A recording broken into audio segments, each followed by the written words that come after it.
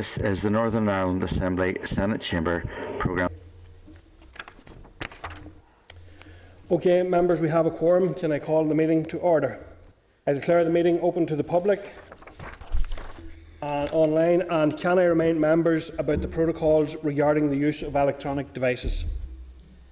We have no apologies in today. We have a full attendance, and in terms of chairperson's business, the only thing to report is that I attended on Tuesday at South Tyrone Hospital with the Minute Silence. I have to say, a very poignant event with a large range of staff from health and social care, and I think it was quite sobering to see the range of people who are out there on the front line on a daily basis. And the Minute Silence was as a tribute to all workers who have lost their lives through injury in work, and that this year in particular we would think about people who have lost their lives in relation to coronavirus in the course of their work.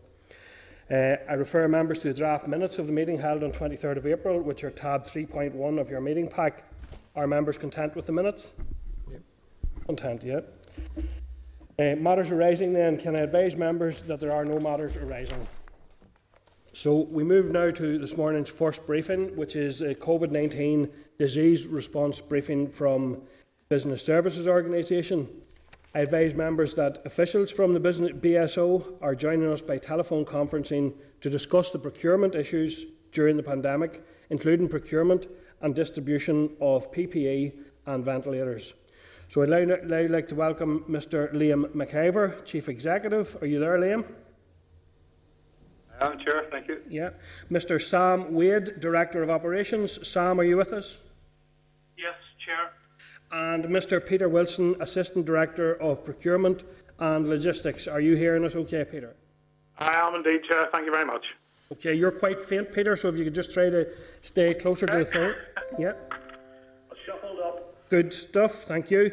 Okay, I would now go ahead then, and I'll just invite the officials from BSO to go ahead and brief the meeting, please.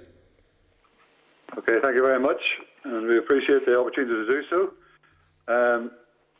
In order to set the scene, Business Services Organisation procures and distributes goods and services on behalf of the whole health and social care family of organisation as an arm's length body, Department of Health. The business unit within BSO which is responsible for this is the Procurement Logistics Service, and the goods and services are varied and exceed £800 million expenditure per year. We operate from 4 warehouses located in Belfast, Lisburn, and with 2 in Campsie. And in a normal business year, these warehouses would turn over in the region of 55 million per annum and supply the commonly used goods to all or HSE organisations. The warehouse goods are supplied to trusts mainly through electronic materials management inventory systems, which operate in every ward, theatre, emergency department and intensive care unit in Northern Ireland. BSO, importantly, does not routinely supply product to independent health or social care providers, dentists, community pharmacists or optometrists, and supplies only a limited range of medical devices to GP practices. Any goods not contained in BSO's warehouses are ordered by an online catalogue containing about 150,000 different purchase lines, all of which have been subject to competitive tender to secure best price. That is, in essence, Chair, business as usual position for BSO. In terms of preparing for a pandemic, planning for a pandemic rests with the Department of Health Policy Branch, and BSO has a service-level agreement with the Department of Health Emergency Planning Branch regarding storage and housekeeping of products held to respond to a pandemic. Northern Ireland has been part of the UK Pandemic Influenza Preparedness Programme, commonly known as PIP, since around 2005-06. The UK Pandemic Flu Strategy was developed jointly and collaboratively by the four nations' health departments, and underpinning this strategy is the concept of 4 nations working across the UK. Whilst departmental policy leads work closely with our policy counterparts in Scotland, England and Wales, BSO PALS works closely with the procurement leads from those countries in the same area. Northern Ireland has been a beneficiary of joint pandemic influenza preparedness programme procurements, which were used to build our current PIP stockpiles, and these are now being used to support business as usual due to global supply issues, so we're supplementing our normal routes with these. Northern Ireland is also the beneficiary of the UK PIP just-in-time procurements, which have been activated to provide and procure additional supplies of medical goods during COVID-19 response. Some of these have arrived in Ireland already, and the benefit of this four-nation working has been better buying power and economies of scale for us in Northern Ireland, given the smaller scale of spend that we have. As we are only paying a Barnett share of the cost of these procurements, we save money, and the procurement resource is met by DHSC and Public Health England on our behalf. We've also been a beneficiary. We've also been the beneficiary of UK mutual aid between the four countries during this pandemic, which is a key principle of joint working. If we look specifically at ventilators, BSO procure ventilators on behalf of Department of Health and Health and Social Care Board's Critical Care Network, NI, which is CANI. The need for the ventilators is coordinated by CANI in collaboration with the Healthcare Board and Department of Health, who have developed their requirements based on projected need. They then engage with BSO PALS to procure ventilators and associated equipment which was needed to run them. BSO PALS access the available collaborative national procurement arrangements to source these ventilators, and where such routes were not available, the provisions contained within the Public Contract Regulations 2015 were used. Since February 2020, we have sourced and procured 146 ventilators through local and national supply routes. There are further 494 ventilators on order. Dialogue with the Republic of Ireland has continued throughout COVID-19, including collaboration in sourcing ventilators. However, to date, the Republic of Ireland have not been able to share any deliveries of ventilators.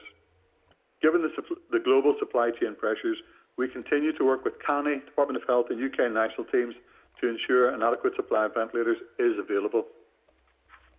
If we turn now to personal protective equipment, PPE, the key products set in the PHE guidance, Public Health England guidance, are FFP3 masks, fluid repellent gowns, Type 2R fluid-resistant masks, aprons, gloves, and eye protection, which is typically visors or masks.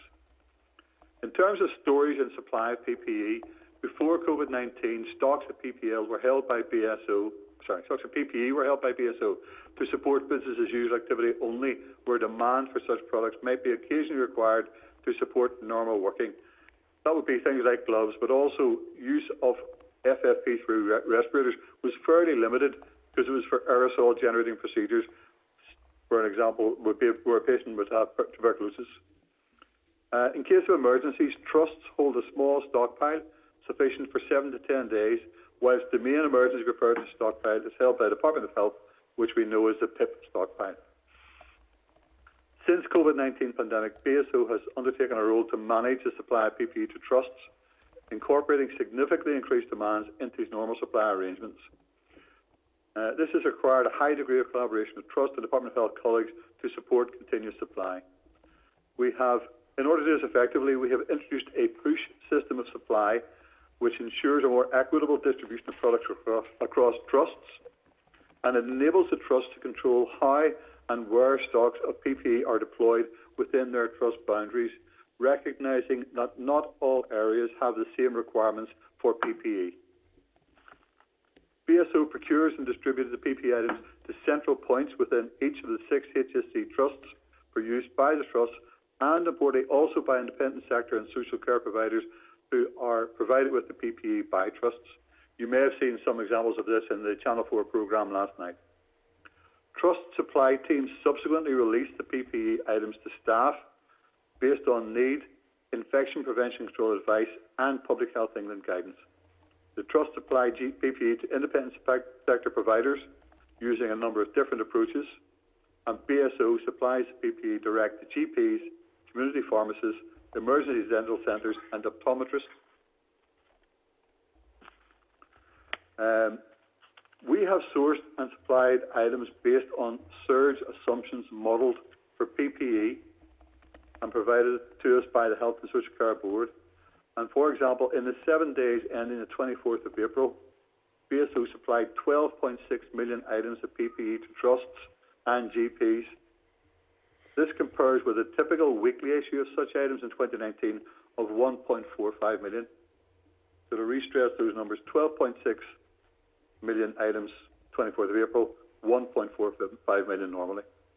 And in total, since the 1st of March 2020, we have issued in excess of 60 million items of PPE for use throughout health and social care and in the independent and community sector. In terms of requests for PPE, the surge modelling and the guidance has driven demand, particularly in the community, where demand has increased significantly since the launch of revised guidance by Public Health England on the 3rd of April. This has greatly increased the requirement on us. There are clear global difficulties in the PPE supply chain, and we have received multiple requests for PPE, including from GPs, dentists and others. These difficulties have meant that we've had to adapt our procuring and supply of PPE to the entire health and social care economy in Northern Ireland, either through direct supply to trusts and GPs or indirect supply to the independent sector. And that has been done through the trusts. Now, this has inevitably proved challenging, both in logistics of supply as well as in procuring the substantially increased volumes this represents. But I feel that BSO and the trusts in particular have risen to this challenge, and there is now a steady stream of PPE getting into both trust and the independent sector. If we look at procurement, in order to secure supply of product, we have made use of emergency provisions within existing public procurement regulations to act quickly, but we've done this whilst maintaining diligence on product data assessments and risk assessment by clinical experts, namely Infection Prevention and Control Nurses Network and expert technical advice from the Medicines Optimization Innovation Centre, MOIC. Normal supplier checks continue to be applied, with negotiation on price and terms being carried out as part of the procurement process. However, we recognise, and I think everyone recognises, that at present the PPE is a seller's market, and demand outstrips supply, but we have to continue to maintain due diligence. In terms of securing PPE, we have adopted a three-pronged approach. The first one is locally led, and we have logged 1,229 offers of PPE from 400 different suppliers covering either manufacturing or supply of product. Through an established process, companies whose products have achieved acceptable levels of quality, safety and risk assessment are then considered for ordering. A due diligence process is followed on suppliers in an effort to establish bona fides before final orders are placed, and you will be aware of some issues with scams and sort of corrupt practice in this area. Many of the companies offering supply are locally based, and some are offering to repurpose production to make products specifically for HSC. And there are examples where we have placed such contracts with suppliers, and that includes Block Blinds and Udamaki, a partnership for supply of visors, O'Neill's Sportswear for the supply of scrubs, McKeever Sportswear for the supply of scrubs, and Hero Shield for the supply of visors, and we continue to explore these opportunities. The second area for us in this approach is joint collaboration. And since the onset of COVID-19, we've engaged, along with representatives of the Department of Health, nationally with the Four Nations NHS Supply Chain Group, and more recently with the Four Nations Strategic Group. These meetings have been used to raise issues impacting on Northern Ireland, and where appropriate, to seek mutual aid from the other three home countries. It has been well publicised that Northern Ireland has received 5.5 million items of PPE from the Department of Health and Social Care nationally, but this is not the only collaborative work that has gone on. Working jointly with Wales and Scotland, based on long-established working relationships, BSO has secured ongoing supply of face masks, and we have received approximately 6.9 million items of PPE through the Four Nations route, with a further 5.8 million items of PPE ordered. The collaboration with Wales and Scotland alone is helping us to secure more than 6 million items of PPE. And we've also engaged with colleagues from Health Service Executive in Dublin, and whilst it has not yet been possible for any joint procurement to be concluded, they have very willingly shared their learning from procuring direct from China, which has assisted us in our joint work with the Department of Health, Department of Finance and Central Procurement Directorate. That leads me on to the international procurement, which is the third element. We have engaged with the Department of Health, Department of Finance and Central Procurement Directorate to procure PPE for Northern Ireland public sector collaboratively on international supply routes. That goes way beyond health, and that is particularly China. Currently, the negotiation is at a delicate stage and is commercially sensitive. The products being considered are being subject to the same process of technical verification that the HSC has applied to any products being secured, and the company we are engaging with is approved by the Chinese government. This work is being assisted by the Northern Ireland China Bureau and the British Embassy. I appreciate that's been a quick run through, Chair. I hope it proves helpful for the questions to follow, which we will seek to answer to the best of our ability. And I'm happy to take questions now. Thank you. Okay, thank you, Liam, and thank you. So, a couple of questions from myself first, and I suppose I want to start out by acknowledging I have been speaking with a range of people across the sector, and certainly in the last few days, the situation around PPE does seem to have improved.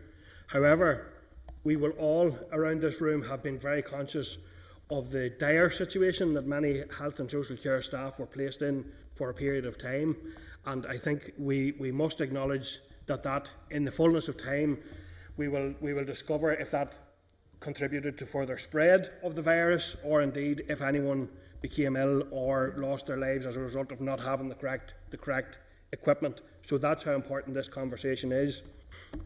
In relation to that, and I heard you referencing the 12.6 million on April the 24th, but what modelling are you using now to prepare for a second wave, so that the mistakes that were made and the lack of supply in the first episode or surge of this are not repeated? What modelling systems are you using, and what is it that you are predicting need will be in the coming weeks and months? Okay, Chair, thanks.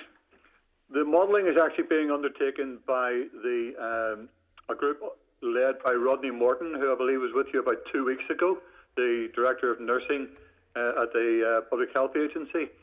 And they are aligning that with the surge modelling group.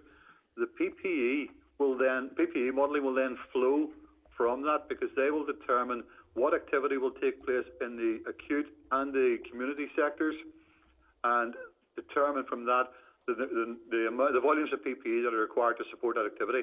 So the modelling is actually being undertaken by a separate group, and we will then be advised of the number of activities that are taking place, and from that we will extrapolate the requirement for the 6 items of PPE. But at this point in time, are you confident that you have the scope to purchase and supply and distribute the equipment that the modelling is suggested will be needed? Okay, in terms of distribution, we have a robust distribution chain. We have been distributing through the trusts and through the trusts onto the community sector, the independent sector. And as you've highlighted yourself, that has led to the greater confidence in the last number of days that PPE is getting to the right destination, to the right people. So we need to ensure that distribution chain continues to be supported and strengthened. In terms of supply, that's back to the 3 items which we referred to earlier, where we have the local suppliers that we've brought on board, the supply that we are securing through the 4 nations, and also the very important initiative which is being undertaken by the Department of Finance and others in relation to securing supply internationally. And in addition to that, BSO PALS is obviously undertaking its own efforts, and we have significant volumes of supply lined up for the next 6 to 12 weeks. Okay, just when you mentioned the three streams, I want to go through 3 questions just for relatively quick answers for you. In terms of locally led PPE, is it correct that you have now cancelled orders with local suppliers of scrubs? I'll maybe ask Peter to comment on that one. We may have reduced the volumes. I'm not aware that we've cancelled any specific orders for scrubs. We did reshape some volumes based on supply that became available in from our normal supply base. But we are still still working with the repurposing companies, McKeever's and O'Neill's, and have scrubs being supplied by them on a basis plotted out over, as Liam's described, 12 weeks. Okay, and given that you've acknowledged that we only had essentially 1 week's supply of pandemic supply here when this virus hit, is that wise? Should we not be now building stocks here locally to ensure that future waves of this virus, or indeed any other virus that may come at us, will be that we will have sufficient stockpiles to weather that particular surge? Chair, it's Peter again. Yes, Peter. Just to explain. We had, there's 1 week carried at trust level. So individual trusts carry 1 week, okay. And then there is a stockpile held by the Department of Health, which is known as the PIP stockpile. It is not built around weeks. It is built based on volume and reflected previous pandemic experience. In terms of BSO, we normally carry 4 week stock. However, when we were brought into what I would describe as the COVID loop at the end of January, we immediately moved to increase those stocks to 12-week stock, so we could try and protect, to some extent, the PIP stockpile from access. And at that stage, the trusts were beginning to release their own stockpiles. So in the run-in to COVID-19, we had built stocks to 12 weeks, but those 12 weeks were based on what would be our normal usage pattern. And obviously the COVID-19 usage pattern was entirely different to what that an increase of a factor of 12, Peter, on that April 24th example? At that time, we wouldn't have had those figures available because we're talking about the beginning of February. But yes, as it's proven to work through, yes, the increase has been around about 12 times what we would go through in a normal week. But we've worked to stock up to meet that. There have definitely been pinch points and difficulties in doing that. Okay. But we've tried to manage that along with the Department of Health's emergency stockpile. So okay, there was more than a week's stock is really the point I'm getting at. Okay, and I suppose we will all have maybe additional questions afterwards that can't be factored in for time reasons today, and we'll come back to you with those. In relation to the joint collaboration, the 250,000 gowns that went across the water, have those that were to be replaced when stocks were topped up, have those been replaced back here, and are they like-for-like gowns? It's Peter again, Chair. They have not been replaced yet. My understanding of the position in nationally in gowns is that it is fairly difficult. So we haven't had those replaced yet. We haven't run out of gowns yet, although we have stock is challenging on gowns. I would have to say. Okay, well, we will want further information on how that's secured, how those gowns are being secured, because obviously those are one crucial element of the equipment. Yeah, the third then in terms. Sure, maybe. Yes, go ahead. Maybe it's Liam again. Maybe it's just worth mentioning that gowns is one of the areas where we have secured local supply. Well, we're currently working with one local company who's giving us quite a small supply. But we are in discussions with another one to give us long-term security of supply. In fact, we're just in discussion with two companies about long-term security of supply with local manufacturer. Okay, and I think we all would encourage local supply, because I think one of the lessons clearly coming out of this is the difficulty with global supply lines in a situation like this. So I think that's something we would all be keen. Finally, quickly, in terms of the international procurement, the EU procurement process that was missed or ignored by the British government, it was also missed here. Has that now been linked in with, so that we will have links into European procurement if necessary? I'm not aware, Chair, of any link being made on that front at all. I think that's probably a policy matter, Chair. You need to put to the Department of Health. Okay, and one last one from me before I go to members is it correct that you're asking staff at present to stockpile single-use items for future use? We're certainly not recommending stockpiling at all. Our efforts are to enable the trust to determine where they place stock. So we have changed our modus operandi around supply. So that it's not based on somebody logging in and grabbing whatever they can get their hands on. It's actually based on a controlled push of stock out to trusts. so that they can then deploy stock to wherever they believe there is a need. We're certainly not recommending stockpiling at a ward or department level. And no one is being advised to stockpile individual items which are designed for one-off use? Not by BSO. Okay, I'm going to go to members. I'm just going to go quickly to Paula, as she indicated, on the stockpiling issue. Have you anything further on that? And then I'm going to go to Arlea on the phone, and then I'm going to start coming around the indications in the room. Thank you. It's just, it's a pity we didn't get the briefing in advance, because I would have been able to interrogate that. But basically, I was going to the point that the Minister in the Chamber on the 24th of March said that he had authorised that day 30% release of the pandemic stock. So what exactly does that mean in terms of how much was there and how was it being monitored? In the context that you said that there wasn't necessarily a pandemic stock, there was more business use only, normal working stock. Yeah, the pandemic stockpile is actually owned by the Department of Health, and so whilst BSO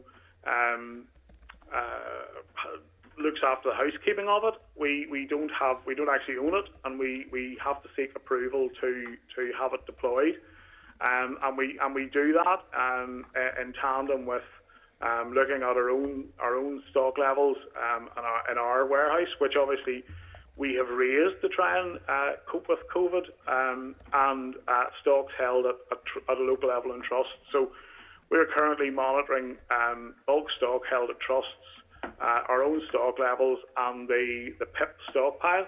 So when the Minister announced he had released 30% of that 30% of the stockpile was released into BSO's stock, and then pushed out to trusts based on need. It didn't all get pushed out immediately, because that would in some instances overwhelm the areas that the stock's being stored on in trusts. But it got pushed out gradually based on need at trust level. Could I just have a supplementary quickly? And where would we find the information of the quantity of the trust or of the Department of Health stockpile, pandemic stockpile? Where's that audit held? You would be able to access that through the Department of Health as the owners of the product. Through the emergency planning branch. Yeah. Thank you. Thank you. Now, Arlea, are you there on the phone? Yes, thank you, Chair, and thanks, Peter and Liam. Just three quick questions. First of all, the Health Minister announced that they were going to be carrying out a review into the supply and the distribution of PPE under the CMO. So I just wanted to ask, firstly, what specific engagement has the BSO had with the CMO on this piece of work? Secondly, we've raised this a few times at committee level with the Minister and the CMO around a recent article in The Guardian referring to internal stock checks. It was basically showing that item after item was listed as out of stock. So my second question is, could you share with this committee any internal stock checks of PPE that you would hold from January up until the present day? And just finally, you had mentioned, Liam, I think it was yourself earlier, around the total of 60 million PPE items that have been procured. I just wanted to ask, how do you outline the types of items that are counted as PPE equipment? And I'm just thinking, I don't know if any of you have picked up on the BBC Panorama programme recently, which gave the example that gloves were being counted individually. So if that was the case here, you know, that 60 million figure could be massively reduced. So maybe just a wee bit of clarity on that. Thanks very much. Okay, well, thank you. In terms of the items, the 60 million, it does include gloves. It's the 6 items that I referred to. Is there a bit of interference earlier? Yeah.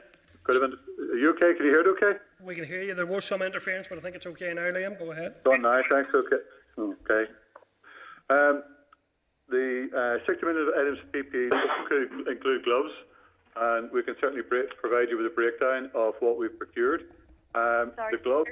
But see, just on that, on the gloves, what the question was, are the gloves being counted? I know it sounds almost silly, but are the gloves being counted individually? Yeah, no, coming to that, happy to deal with. They are being counted individually because they are not sold as pairs, they are not used as pairs. If you go into the surgery or the clinic, there's a box of gloves, and you pick out 1 or 2 as you need. And if you need 2 gloves, you pick out 2 gloves. So when we issue them, they are issued as a box of 100 or whatever else. And so therefore, when we count them the same way. I mean, there's no attempt to sort of hide anything on this. That's how gloves are used within the healthcare setting. Is that okay on that one? Thank you. Yes. Okay. In terms of the Guardian article, we have a system, as we said before, of electronic materials management where people order at ward level and department level within the trusts, and we provide them with up-to-date information on stock availability at all points in time. And during COVID, we provided them with that information likewise. But we also, as Peter said, moved to a system where we were pushing stock to their emergency planning department. So the information that was presented there was to guide and advise people as to how to best access their PPE. We have modified some of the language that we used to make it very clear when, for example, you would have had previously a mask and a visor as one item. And when that went out of stock, we pointed people towards buying a mask and a visor, or ordering a mask and a visor as 2 separate items. But so we did have to say the one you would normally buy is out of stock. However, the alternative is here, and this is how you get it. So that was the purpose behind that document, and it was a simple tool to guide and aid people in their sourcing of PPE. Happy to share with you internal stock levels. My interpretation of that, Orlia, is from a period of time to give you an indication of the stock levels within BSO PALs and the trusts running forward over a daily basis. We have we wouldn't have trust stock levels from January. We would have trust stock levels, I think, from maybe March or April, something like that. Probably around about the middle of April. April. Yeah. Well, we're very happy to share what we have with the committee. Okay. Brilliant, Liam. Thank you. Okay. And The question on CMO engagement? Yep, on the review. Oh, the review. Okay, sorry, yes, the review. We have not seen any output yet from that. The engagement with BSO was principally through interview and visit. The interview was with Peter. And our head of logistics.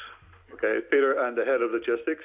And I think there was also a visit to our warehouse.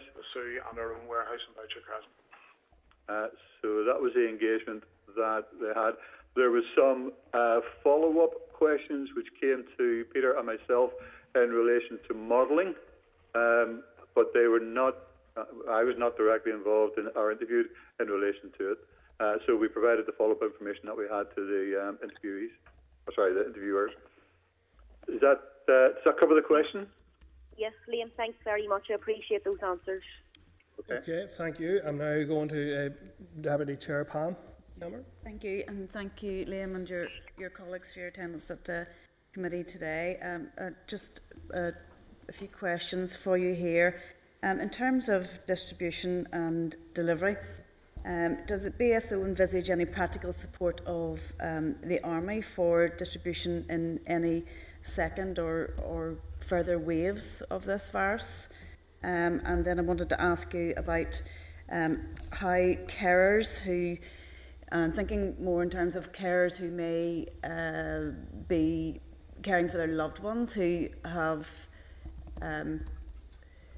maybe stopped other carers coming into the home in order to protect those individuals. How and are they able to access PPE for that purpose? And my last question to you would be in terms of the independent sector, and I wanted to ask you in what circumstances are offers of support suitable for use in for use in nursing and residential care homes, but not by trusts? And is that a quality issue? And is it reflective of quantity offered? If I maybe take Peter here, Pam, if you don't mind, if I maybe take the first and the last, I'm happy to take the carers. Yeah. So in terms of distribution and delivery, so far to date, we have been able to manage that within our existing arrangements, using our own fleet of vehicles and a third-party distribution company. We have not required military support at this point, and I suppose at this point don't envisage it. That doesn't mean to say at some point that mightn't change. And obviously you'll be aware that on the mainland there is a greater involvement from the military. We have a different type of arrangement here, and we believe it enables us to get our product out quite quickly compared to the mainland. So at this point in time, we haven't needed it. We've been able to cope, but who knows what a second surge might bring. Excuse me. In terms of the question of product quality and the independent sector or volume, I mean, the answer is in terms of largely volume. First of all, so some of the volumes we're looking to buy. We get sharp intakes of breath from companies when they come and offer us something, and we say, well, can you supply that 1 million a week or 2 million a week over a 12-week period, or indeed larger volumes. Quality. We test the quality of product going into that we are going to procure, and it has to meet a particular standard. And Liam outlined that in his earlier brief. So it would be unusual for us to be saying you can't use that in an acute setting, but there would be it would be unusual for us to say you can't use that in an acute setting, but you can use it in a community setting. But there are circumstances where that would apply. So, for example, there may be a product that wouldn't meet our standards in terms of for use in a high-risk situation, an aerosol generating procedure situation. So there may be gowns that would be suitable for use in a community setting, but not suitable in an acute setting. Or there may be products like scrubs that would require to go through laundry tests, and laundry testing in an acute setting would be let's say, more rigorous or more demanding on the scrub than potentially community use. So there can be circumstances where we would say, yes, we could use that within HSC, we couldn't use it within HSC, but it might be suitable in a community type setting. Okay, moving on now, members, but we're not going to get through all members if everyone takes three. We're going to have to concentrate on 2 questions each. If we get an additional round, we'll come back. Chair, I think it is important, but we get the answer to the carers at home and access to PPE. Yeah. So access for care homes? I'm afraid, Chair, that would be a matter for the policy branch to determine. At this point in time, PSO, as I said, supplies trusts, and via the trust they then provide on to the independent sector. I would envisage that a similar arrangement may apply in relation to carers. We would not have a list of carers, nor would we be able to determine what the requirements were. So I think that would have to be through some sort of a clinical engagement, but it might be best directed to the policy branch. Thank you. Okay. Alex? Thank you. In terms of procurement, do you operate by same rules during this virus epidemic?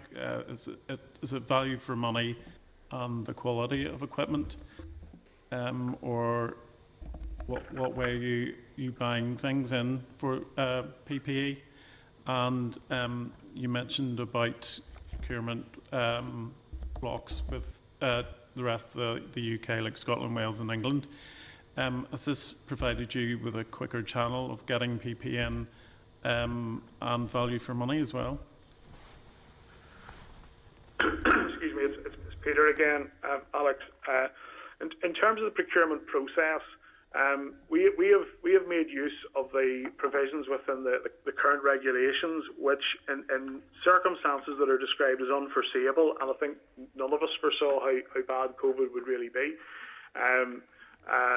they permit us to procure with negotiation rather than open competition, and we have applied those rules to enable us to take advantage of procuring goods quickly. All of the goods we have been procuring have gone through some sort of a technical assessment, and that's generally carried out by folks with a clinical background, either infection control nursing staff or clinical specialists working in Northern Trust's Medicines Optimisation Innovation Centre. So any product we buy goes through an assessment process. It's the same type of process we would use if we were running a tender. So if we were competing under normal circumstances, we would assess the products in the same sorts of ways. We've obviously had to find ways to fast track that as best we can, and work with colleagues, particularly in Northern Trust, to do that. In procurement, we have what we call the 5 rights, which are the right goods in the right place, the right time, the right quality, the right price. And in reality, if you haven't got the first 4, the cost of the product becomes immaterial. So our focus has been on trying to secure the right quality of goods and have them available when they're absolutely needed, and to do that at the best possible price. Prices in the market at the moment are significantly different to what we would experience normally. In terms of the wider collaboration, we've had very close relationships with both Scotland and Wales for many years, and we've worked with them on procurements principally led by Wales. In terms of the pricing being achieved, it's not substantially different to the prices we are being offered from at least the competitive prices we're being offered at the moment. But I think what it does help us do is spread the load in terms of trying to chase down possible sources, follow leads, and maximise, if you like, the resource available to Scotland, Wales, and Northern Ireland, and indeed to an extent England, in trying to secure goods. I hope that answers your question. Yep, thanks. Thank you. Now going to Jerry. Yeah, thanks for the presentation. I think generally speaking that the PP approach has been worrying, and I think it's been a botched approach to it, where we're hearing orders were placed and then they weren't placed, and then we're relying on the market, and orders are slow at best to come in, or they're not coming in at all. And at the same time, we're hearing companies having large private companies that are non-essential, having large supplies of PPE coming in, but still frontline workers, frontline staff still don't have PPE. So that's very, very concerning. I think there are serious questions over whether we were prepared before this crisis around stockpiling. The Guardian as well has indicated that the UK government, £325 million was wiped off the value of their stockpile equipment, which was a 40% reduction in the last 6 years. So they were advised in 2017 to stockpile.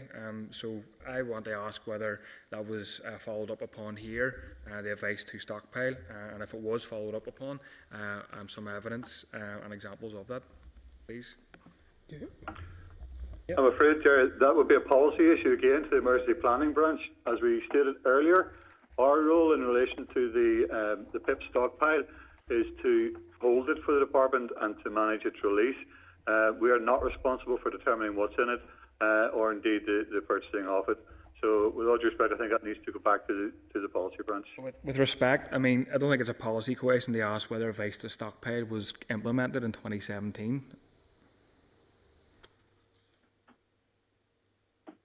So, the fact that there was a stockpile indicates that advice to stockpile was implemented. The question as to whether it was sufficient is a matter for the policy branch, because they're responsible for what was put in the stockpile. I can assure you that the stockpile that was held within Northern Ireland was held and managed by BSO in line with their requirements. Okay, I'm going to Colin. Thank you very much, Chair. Chair, the 2 issues that I was interested in following up is the pursuit of local sort of offers of PPE. We were certainly advised here to come via a committee address and then eventually through to a Department of Finance address, which was then forwarded to the Department of Health. And I know that I have a number of constituents that offered supplies and had some supply change, which I forwarded in, and to date they haven't received any response or any contact. Can I ask you just, Liam, to give us a detail of what your part in that process is? Because obviously there was a time we were being told that there was very limited supplies of PPE. We on the ground were being given contacts and forwarding into the centre, and it appears that it's gone into just a big black hole, and we haven't heard anything back from it. And then just a secondary issue in terms of human resource. Do you have any sort of input there? Because there's some staff within the healthcare sector that are telling us that they are being asked to go in to work in joint offices and asked to go in and be on duty, whenever in reality they could carry out that work either A, from their home, or B, in locations closer to home, which would allow them to be able to not have to travel and not take the risk that goes with that. Thank you. Okay, Colin, in relation to the second point in terms of people and where they're working and working remotely, I'm responsible for the people within my organisation, which is around about 1,400 personnel. And I mean, this was quite difficult to begin as we've gone through it, but I can assure you now that we have dramatically increased the number of people working remotely. We have also engaged in social distancing in offices and in other environments in order to protect the staff and enable them to continue to fulfil their functions. And another part of the BSO is the Information Technology Service, and they have been working extremely diligently to increase the bandwidth capacity and the actual equipment to enable people to work from home. So I can tell you, within my area, yes, we have done that. All of the other organisations likewise have looked at how best to continue to provide their services in a business continuity mode but taking due recognition of all of the restrictions that are in place. Okay. Peter, maybe the best place to explain our role in the process for local procurement. Just to highlight that, as I said before, there have been some very good examples of positive engagement there. Yeah. So, as Liam referenced in his kind of opening remarks, we've received round about 1,230 offers on individual types of PPE from around about 400 different suppliers, and we've gone through a triage process. So when they come in, they sometimes come in direct to us, which we then log in action. They come in through central email addresses, and there's a triage carried out by colleagues in CPD who will determine whether or not it's something that it may be of greater help to health, or whether it's something that might be of greater assistance just due to volumes generally for other parts of the public sector in Northern Ireland. So, excuse me. When we receive an offer, it's logged and it goes out to our buyers who are dealing with the individual product lines. They will then assess it to see whether or not the potentially the volumes being talked about and the approach are the sorts of volumes that we need. And we'll then make a contact. If they are, we'll seek to get details of the product, involved data sheets of the product, samples of the product, and then get those into the Medicines Optimisation Innovation Centre for assessment. If they pass muster, we then talk to the company making the offer about terms. Many of the offers are people who have contacts in China. The position in China has changed significantly during the COVID outbreak, where the Chinese government is certifying companies for export, and not all companies who are making offers through intermediaries are actually have that government certification. So we've had a number of examples where we've gone some distance with the offers, and then when it has come to the point of us being able to do business, actually the company in China hasn't got government approval to export. And that's no fault of the folks who have brought the offer to us. That's a change in position by the Chinese government, which came into place on the 1st of April. Hope that answers for you. Okay. Going to Pat now. Okay, thank you. The CMO announced at the committee last week that there's an intention to recruit between 300 and 600 people to become involved in contact tracing. Is BSO involved in that recruitment process? And if you are, could you give me an update of where things stand at the minute? And secondly, is there any experience of shortages of drugs coming from the EU, particularly morphine? Thank you. Okay, Pat, thanks. BSO runs the recruitment services as well. I haven't got the detail in relation to the 300 to 600 people. I know it's being led by a team in the Public Health Agency. We have been involved with them in relation to provision of the technology and possibly accommodation for these people. But at this stage, I'm not aware that we have been directly approached to initiate a recruitment. I believe they may be looking at other personnel. I know mention has been made of environmental health people and students. So I'm not at this stage sure what the route is. Apologies for that. But what I can say is that the recruitment team within BSO have been working with the Trust again through this to introduce streamlined measures to assist with the provision of staff. Shortage of drugs, Peter, maybe best place? Yeah, unfortunately, I can't give you an answer. The supply chain for drugs is not actually managed by BSO. Supply chain for drugs is managed directly by individual trusts and the Department of Health. So I couldn't give you a definitive answer on drug shortages, I'm afraid. Okay. Thank you. Alan? Thanks, Chair. Good morning, gentlemen. Worrying suggestions have been made that Northern Ireland has perhaps been treated as a poor relation in regards to share of equipment supplies coming through the four-nation approach.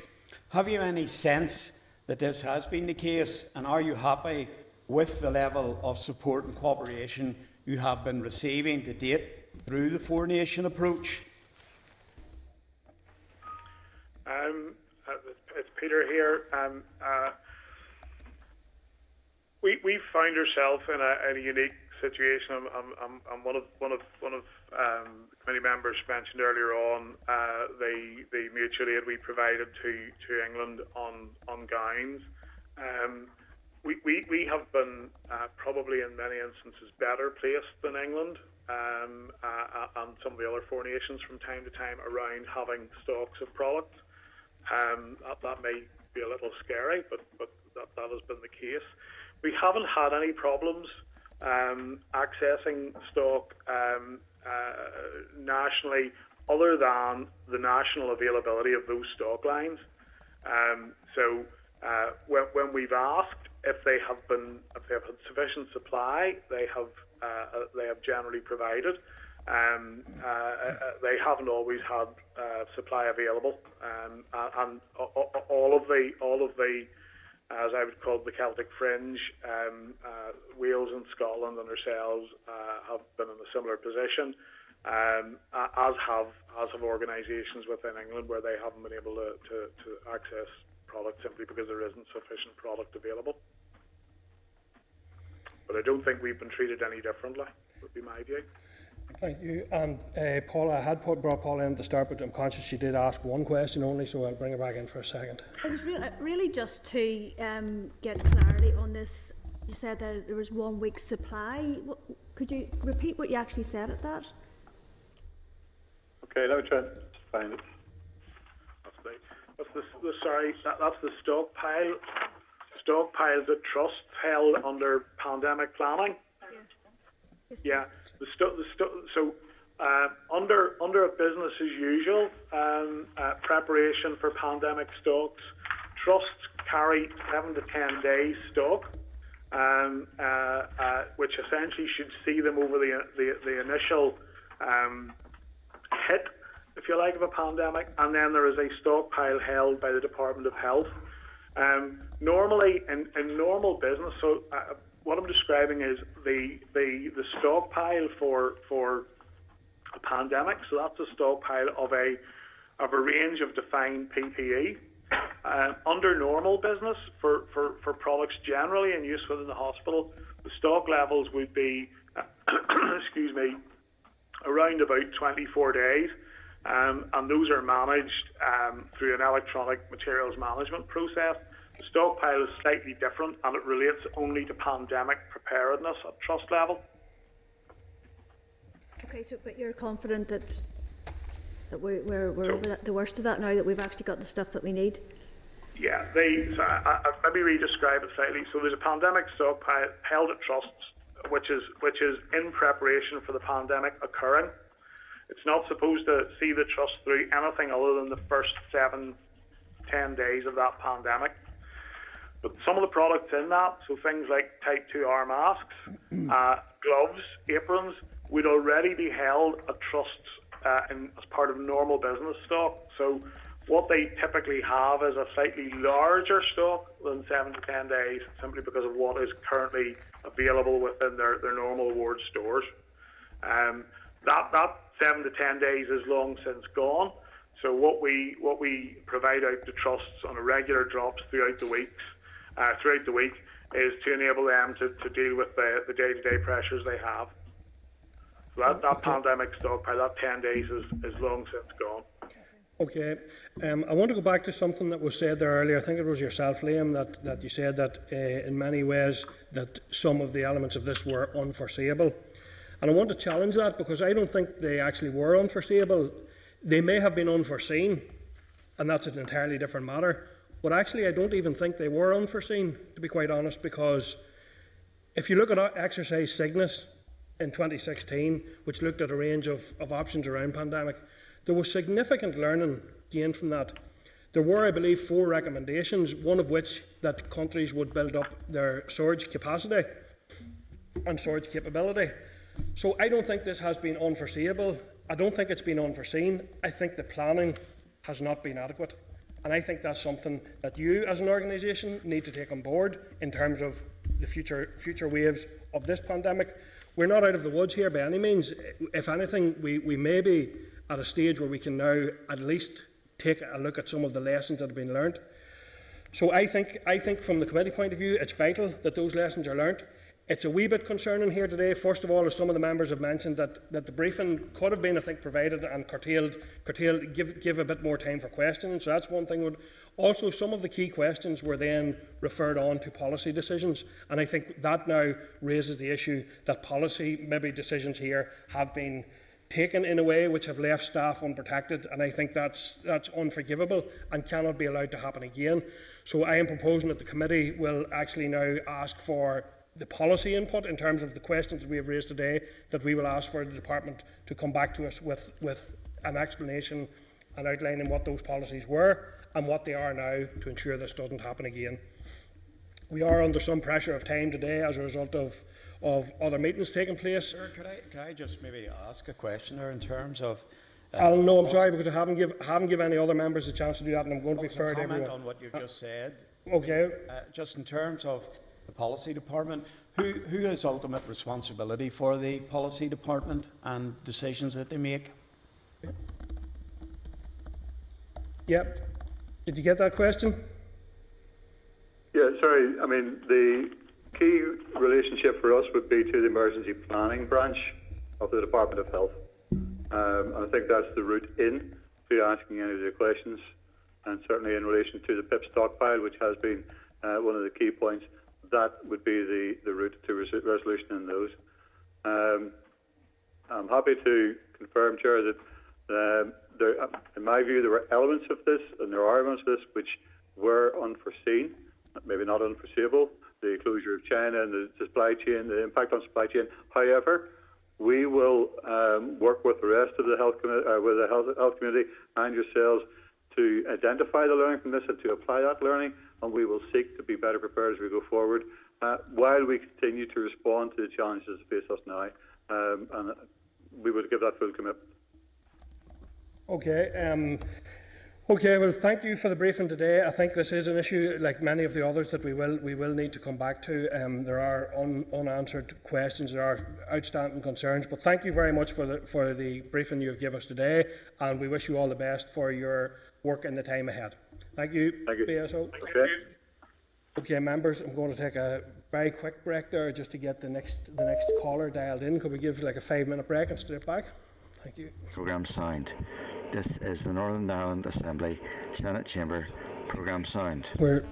Okay, members, we're now resuming our meeting, and can I advise members that departmental officials are here today via teleconference to continue with last week's discussion on the departmental budget. I refer members to tab 6 of the pack and to the clerk's memo and the updated research paper, which are tab 6 of your table papers. So I'd like to welcome back to the committee today Neela Lloyd, Director of Finance. Are you there, Neela? Hello, yes, good morning. Hi, morning. Miss Bridget Worth, Investment Director. Bridget, can you hear us? Yes, good morning. Hi, and Miss Ciara Dolan, Director of Transformation. Are you there, Ciara? Hello all, hiya. Yeah. Okay, so I suppose maybe, Neela, do you want to add anything or return to any of last week's questions? There were some questions we had got through last week and there was some additional information. Do you want to add anything to that before we move to members' questions? Yes, indeed. Thank you, Chair. I thought it might be helpful to actually just make a few brief comments by way of follow-up to last week's discussion. So, firstly, in terms of Budget 2021, in February, the committee received a briefing paper which indicated that the projected total funding requirement to maintain existing services and meet New Decade, New Approach priorities was £661 million. This figure included the Executive's commitment of £170 million in relation to pay parity and safe staffing. That paper advised that we needed a £492 million increase on the 1920 budget to meet the inescapable costs of maintaining existing service levels with no growth. In other words, an additional funding requirement of £322 million plus the £170 million commitment for pay parity and safe staffing. In addition, that paper advised that we needed £169 million to meet further New Decade, New Approach priorities. So together, the £492 million for the inescapable cost of maintaining existing services and the £169 million for New Decade, New Approach resulted in the £661 million total funding requirement referred to at that time. Moving forward then, the comparable inescapable costs of maintaining existing services are currently assessed as £471.2 million, as set out in Part B of your briefing pack last week. In other words, there has been a decrease of £20.8 million against the £492 million figure advised in February. This decrease is largely as a result of continued refinements to cost pressures and also reflects a revised cost pressure for safe staffing to £5 million to match the budget provided in the proposed 2021 budget outcome. We continue to keep all of the cost pressures under review and will continue to engage with our key stakeholders to review and refine all of our cost pressures.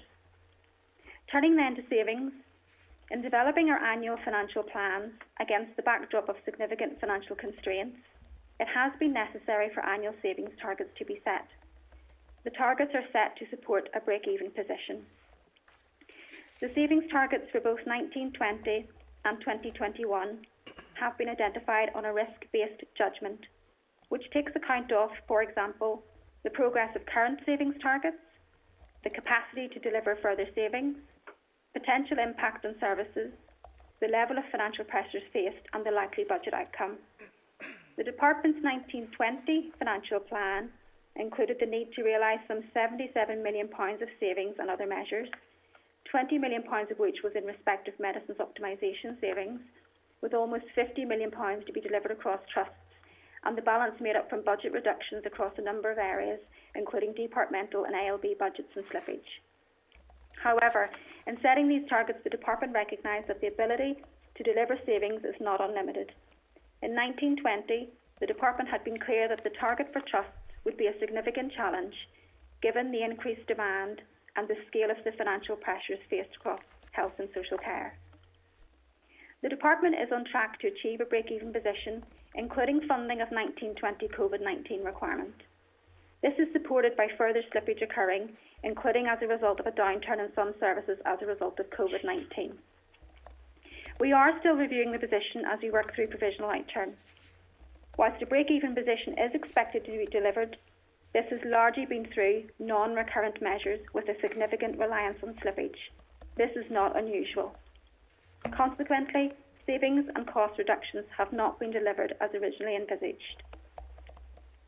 A key area for savings continues to be medicines optimisation, with over the last 4 years 130 million of savings or cost reductions being delivered.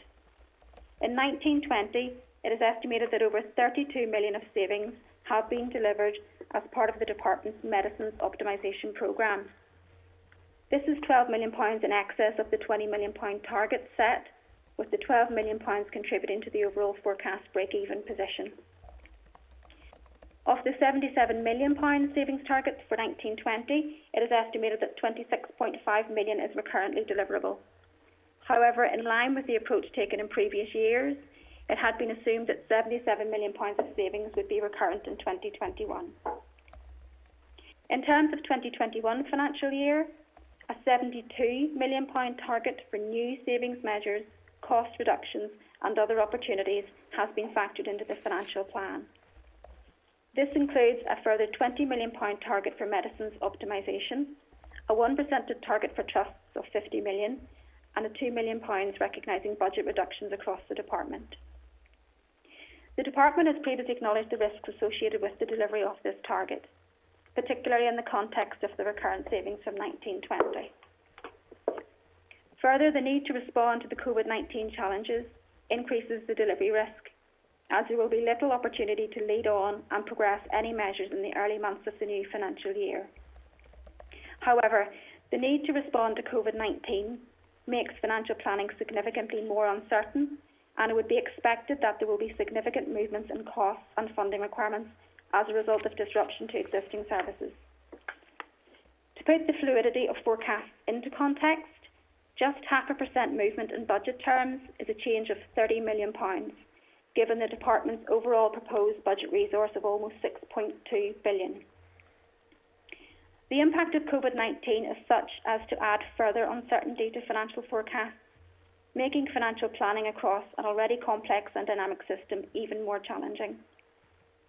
We will, of course, continue to closely monitor and manage the 2021 financial position, albeit recognising that there is likely to be significant volatility in financial forecasts for at least 3 months in light of COVID-19.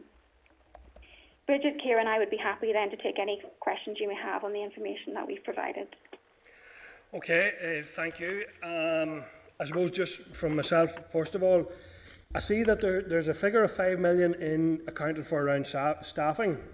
Now, safe staffing and workforce planning was a significant issue before the COVID-19 pandemic, and it's going to clearly be a major issue afterwards. So that 5 million that's been set aside for safe staffing, can you expand for us on how that figure was arrived at, and if it's likely to need revised considering the impact of the current pandemic? Okay, in terms of the 5 million, the 5 million for safe staffing, we had estimated the requirement for safe staffing in the region of 5 to 10 million, and the Executive has provided the £5 million, which has been allocated to us by way of the proposed budget outcome for 2021. So there was an uncertainty then within that range of 5 to 10 million pounds. We have secured £5 million, which has been ring-fenced for safe staffing. So that will be the money that we have available to us in 2021 in respect of that element of the budget. Okay, but how did your 5 to 10 million figure arise? How did you estimate that? What was that based on? I believe it was based on the staffing concerns that were raised as part of the commitments in resolving the industrial dispute back at the earlier part of this year. I don't have the detail in terms of that. It would be policy colleagues that would have had the detail and provided that in terms of supporting that 5 to 10 million pounds. But that was the estimate that we had put forward a couple of months ago. And as I said, we have secured the £5 million, which will be ring-fenced for that purpose. Okay, and could you get the policy information to us in terms of how? I'm happy, yes, to bring that back and to consider that, yes. Okay, and just from me there, and then as well, the last one from me is In terms of reform of adult social care, part of people has an identified 32 million need within the figures. How is that broken down, and is that going to be implemented in stages, or how is that going to be implemented? I think the breakdown of that was split over two particular areas. Part of that was to do with sustainable pay levels, and part of it was to do with training. If I recollect that, there was a split between the 32 million. Again, I would need to correspond with my policy colleagues just to enable to get you that absolute clarity on the two elements. But in broad terms, it was split over those two areas in terms of the overall 32 million. Okay, thank you. So I'm going to go to members now. I have some indications. Could I ask members maybe in the initial round to go with your key question? First of all, we can follow up, and we will be following up, I think, on budgetary issues for quite some time anyway. But if we can just go with one question each at this point, and if we can squeeze in another quick round, we'll do that. So I'll go to Pam as Deputy Chair there, and then I'll go to Arlea on the phone, and then I'll come back into the room. So Pam. Thank you, Chair, and thank you, Neela and Bridget and Ciara, for your attendance today, as usual. In terms of the NDNA, is there any indication that the Executive or UK or Irish governments will deliver any of the 160 million needed to implement the new decade commitments not funded by this proposal? Can I just get some clarity there, if that's okay, if I may? Do you mean in respect of the £169 million across all the NDNA priorities? Yes. Again, it would be very difficult for me to say. I would have to be one for finance colleagues in Department of Finance, but all I can say is in terms of the settlement, or the proposed settlement that we have not been provided with any funding in respect of those areas that make up that £169 million, which is why we have reflected that as being a shortfall in our templates to you. So just for clarity, no indication of additional monies from any of those sources? No, I'm not aware of any indications of any additional monies in respect of that. I'm just reflecting on the proposed budget settlements that we got for 399.6 million. That does not extend to the various areas that make up the list of the NDNA priorities for the department, the 169 figure. Okay, thank you. Thank you. Arlea, your question, please. Yes, thank you. And I actually was only going to ask one because I didn't mean to jump in earlier with 3 questions, so sorry if I took time off other people. Neatly done, Arlea. You got away with it because you're on the phone, I think. But sorry, everyone. Thanks for the update. Just around the commissioning plan, how do you think the commissioning plan directive will be affected for the 2021 period? And I suppose the concern is, do you think there's any programmes of care in particular that are likely to be disproportionately impacted by the COVID-19 crisis? I'm really thinking some of the programmes, particularly around mental health, maternity and prevention. Are you getting any sense that any of those maybe take a greater hit in this budget? It's Neela here again. Yes, in terms of the commissioning plan. Oh, sorry, I'm just getting a bit of feedback there. So yes, I mean, that's the commissioning plan direction is the formal legal direction from the department to the board to prepare the commissioning plan, which really, as you know, sets out how the board will commission services to support the minister's vision and priorities for health and social care, and how the financial allocations from the department will be deployed to deliver these priorities. And you're right in terms of your point in relation to COVID-19. There's a suspension on that work in terms of the 2021 commissioning plan direction. However, work will still take place in terms of the Health and Social Care Board and the Trust working collectively to plan and deliver services in line with the commissioning plan direction for 1920, prioritising patient safety and clinical risk. So hopefully that sets that scene out for you there, Arlea. In terms then of disproportionately impacting and in terms of programmes of care, again, it's very, very difficult at this point for me to comment on that, given that the proposed budget settlement has yet to be kind of finalised, if you like. That's step one in terms of being voted through the Assembly next week, apologies. And secondly, then that piece of work then will involve the Health and Social Care Board taking through their normal processes around the commissioning plan that I've just described, and then that in turn will set out the plan for the year ahead in terms of programmes of care based on baselines and based on the additional budget allocation that we have got. So it's all very fluid. I can't be certain and prescriptive around impacts on a particular programme of care. All of that will have to be worked through in terms of the coming weeks ahead. Thank you. Okay. Thank you. Jerry? Yeah, thanks, Chair. Thanks for the presentation. I mean, obviously, you'll be aware that most accounts and economists are saying that there's going to be a deep recession or depression, a big contraction of the economy by 7.5 or 10%, some accounts say. I'm concerned that there's aspects of this budget, at least pertaining to health, which has measures in it which are going to reduce the health service, and people are obviously rightly clapping for it, but we're being asked to consider reducing parts of the NHS. So in regards to the savings, the 50 million reduction in trusts funding, I mean, I'm concerned about that. That's happening at any time, but especially because we don't know the detail of where that's going to be. And in regards to the shortfall in the money within the NA commitments, is there going to be a further reduction on top of that? If that money, to meet the commitments, is there going to be further reductions on top of that £72 million? Yeah, okay, Jerry, thanks. Panel? Thank you, Chair. Just No, sorry, panel. I was calling in. Right. Sorry, Alan. So our department panel, please. Okay, yes, thank you. Just picking up in terms of the savings point, again, as I said in my opening comments, yes, it is a challenging target. Yes, it's £50 million for going into 2021 against the backdrop of savings not being achieved currently from 1920. So it is absolutely a challenging target, and one that will be very, very closely monitored, and it is one that's at risk.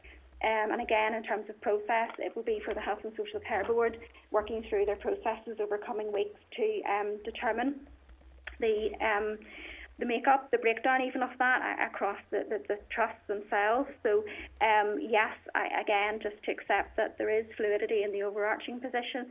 It's very difficult to comment again prescriptively.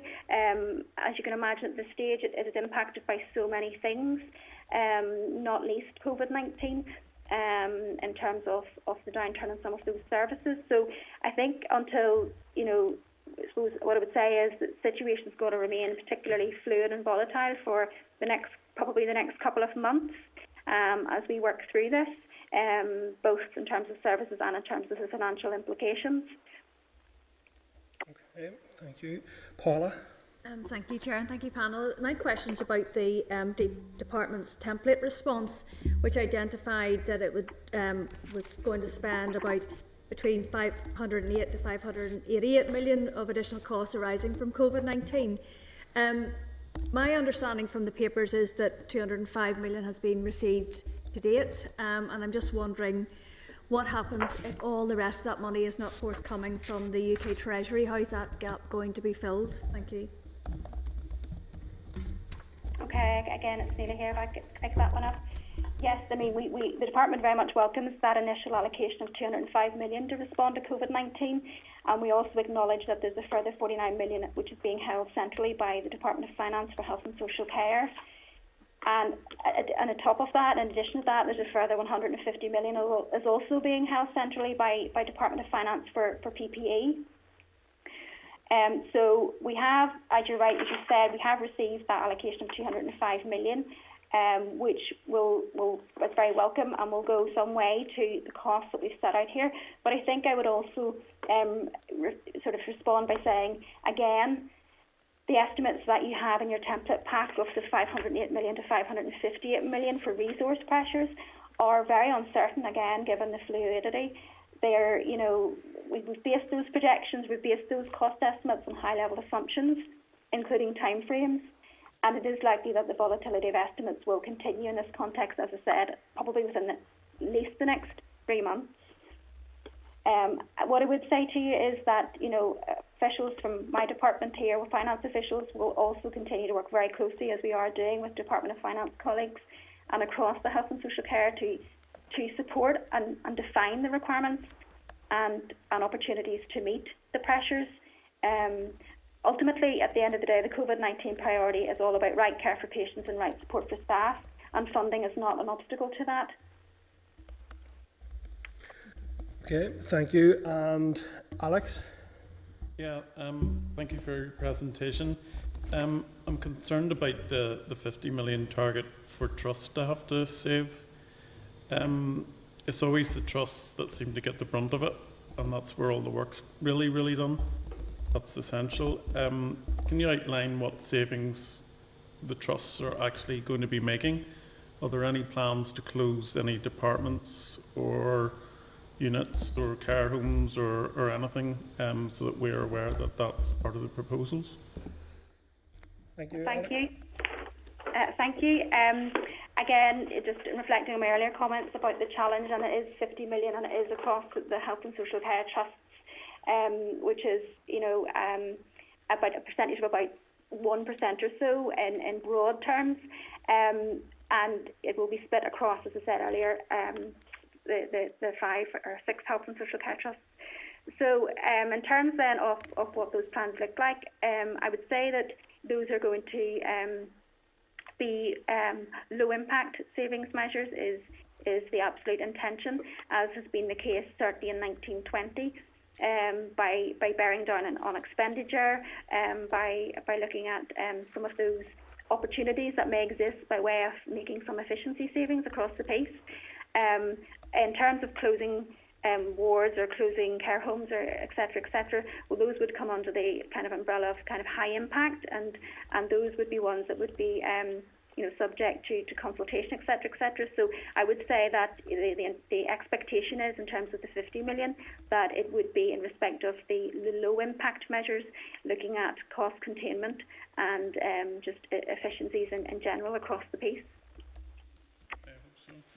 Thank you. Pat? Thank you, Chair. The current pandemic and health emergency has brought into sharp relief the health inequalities in society. So, for example, people in the most disadvantaged areas are more likely to suffer from COPD and diabetes, cardiovascular disease and so on. They're more likely to be smokers. And these have all been flagged up as potential risks in the COVID-19 crisis. And I'm just wondering, could you point us to any specific areas in the budget aimed at addressing health inequalities in society? Thank you. I don't have any of those specific details here that I could share with you today in terms of that particular aspect and looking at health inequalities. The approach we've taken to the financial planning and the figure work that you have for 2021 in terms of that is very much looking at what our forecast expenditure requirements are in a global way, if I call it that, and looking at what our inescapable cost pressures are likely to be across a number of areas. And that's the level at which we do our financial planning estimations. But I don't have specific details that I could share with you in respect of those particular areas that you mentioned by way of addressing those inequalities. But I'm happy, if you're content, that I can take that away and consider that. Okay, thank you. Yep. So yeah, Pat's indicating there that we would like to see more information. That's a key area, I think, that we need to see how that's going to be protected. Alan? Thanks, Chair. The Executive had announced fairly challenging plans to tackle waiting lists in this financial year. COVID is obviously, as you said earlier, has created huge uncertainty. Will there be a budget available to support any attempts to reduce waiting lists if that aspiration should become possible in this financial year? Thank you. So yes, in terms of the elective care, you'll see from your pack we have identified an inescapable pressure of 30 million for to address the waiting times for red flag and urgent outpatient assessments and elective treatments. And, you know, setting, in terms of broad context, setting transformation funding to the one side, you'll be aware that the forecast funding gap is around some 34 million, or around 0.5% of budget, to put that into context. And again, I would reiterate that that is based on estimated cost pressures at a point in time. As I said, the position definitely does not stand still, and this is particularly the case as we head into 2021, given the need to respond to COVID. So it may be that there will be significant movements in cost requirements as a result of disruption to existing services, and we are continuing to review the inescapable pressures in liaison with Health and Social Care Board colleagues. You know, that said, at this point in time, the proposed budget would allow the majority of the inescapable pressures set out in the template to be funded. One area of particular uncertainty is the one you mentioned in relation to elective care waiting lists. And again, given the need to respond to COVID-19, there's been some disruption to existing services, including elective care. What I would just say is that we will need to carefully review this position and this assessment, and again reiterate that the Department will work closely with the Health and Social Care Board to determine how best to take forward recovery. And that will include, of course, examining how elective care services can be taken forward and how the associated funding can be supported. Okay, thank you. Colin? Thank you, Chair. Thank you for the presentation. During the presentation, there was huge amounts of figures being thrown about there, and it was very difficult to follow the different numbers that there were. But can I just for clarity, just to recap and to look at the process, is it a case that if you've got 661 million of pressures and there's 169 of that is the NDNA, and that you're talking there about a figure of around about 470 million, does that mean that if in the budget you were to get the same amount of money as last year, that effectively you're about £500 million short and will have to find that money from cuts, and that you won't be delivering on any of the NDNA except for the nurses' pay? Okay, just to go over some of those figures for you. Yes, as you said, that 661 does include the 169 million for NDNA, and then it does, as the templates indicate, give a total pressure of 471 million of inescapable pressures going into 2021. What that then in turn does is indicate to us that we have a funding shortfall of some 34 million. That is after we recognise savings of 72 million. That is after we take into the mainstream budget £37 million of transformation costs. And we do recognise we have a funding shortfall of the 169. So that is the position. So if we take the proposed budget settlement of the 399.6 million resource, and we work it through in the context of the 471 million pound of mainstream inescapable pressures, we are left with a funding gap or a shortfall of approximately 34 million. Does that help? Yes, thank you very much. Thank you. No idea what it says. Yeah, I wonder, Neela, could you? There's been obviously a considerable focus there in terms of savings. So can you give us some idea of how those savings are actually assessed and analysed and equality proofed and all of that? How do you go about setting out to assess what savings might be achievable? Okay, I'll sort of start off by reiterating some of the points I mentioned earlier on by way of how we would do that in a strategic sense. First of all, we recognise ultimately that in a constrained financial setting and in that backdrop, we have found it necessary to set annual savings targets year on year. And they're very much a assumed set of targets at the start of a financial year, such as where we are now, based on an assessment of the scale of the budgetary shortfall ultimately. It also takes account of obviously potential impact on services and that global sense of overall financial pressures faced across the system. We do try to be realistic insofar as that. The £50 million figure, as I said, might seem a large figure, and it is in terms of quantum. However, when you break it down across the trust in terms of the percentages, it boils down to a relatively small percentage. So just to put that into context for you, there is no precise way of doing it, so to speak. It is, as I said, a risk-based assessment where we try and factor in all of the things that I've referred to there and coming up with it. And it's one in which we have to be very close by way of our overall monitoring and to ensure that if the savings aren't being delivered or aren't on target to be delivered, that we look at alternative ways of delivering those. And as I said in my opening comments, the situation for 1920 has been a prime example of that, where there have been significant reliance on slippage, and as a consequence of that, yes, the savings and cost reductions that have been delivered might not have been as originally envisaged, but they are being delivered in a total sense. So again, just to sort of summarise, I guess it's based on judgment and taking into account pressures across the system and taking into account working closely with our Health and Social Care Board colleagues and their advice on that. But I know, and thank you for setting out the targets in terms of how you arrive at the targets. But in terms of critiquing where savings can be found, you know, the evidence, the oversight of those savings, the impact of those savings, how is that managed? Again, so the fairness of them, or even the impact they have on further inequality or in tackling inequality, how do you critique potential savings? Well, when we set the savings target in conjunction with the Health and Social Care Board and monitor regularly in terms of how it's been achieved.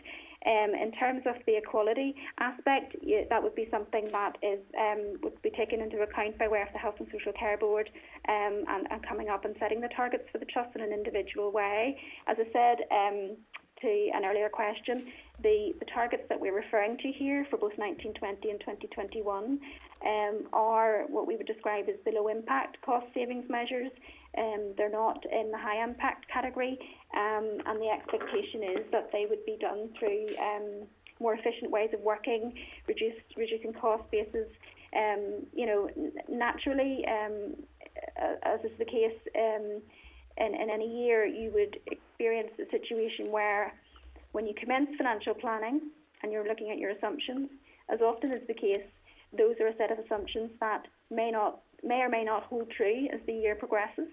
Things do change. Things change potentially significantly of any given year, and as a consequence of that, the intention and the expectation changes. So you would potentially end up with a situation where, for example, there could be some slippage on a particular programme, capital programme or otherwise, which then is you're in a different set of circumstances if you compare that against your opening assumptions that you had at the start of a particular year.